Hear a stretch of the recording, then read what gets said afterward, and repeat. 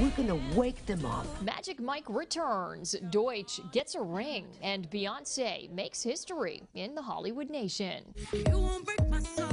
Beyonce leads the list of nominees for the 2023 Grammy Awards. The superstar scored 9 nods, including Album of the Year, Song of the Year, and Record of the Year. She now ties with her husband Jay-Z as the most nominated artist in the history of the award show, with each having 88 total. Kendrick Lamar earned the second most nominations with 8, followed by Adele and Brandi Carlile with 7 each. Music's biggest night will air live from Los Angeles, February 5th.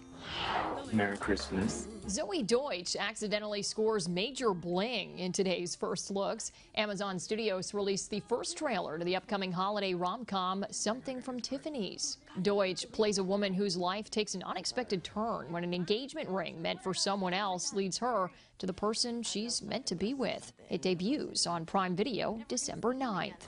Do you like bartending? It's not really what I do. What is it that you really do?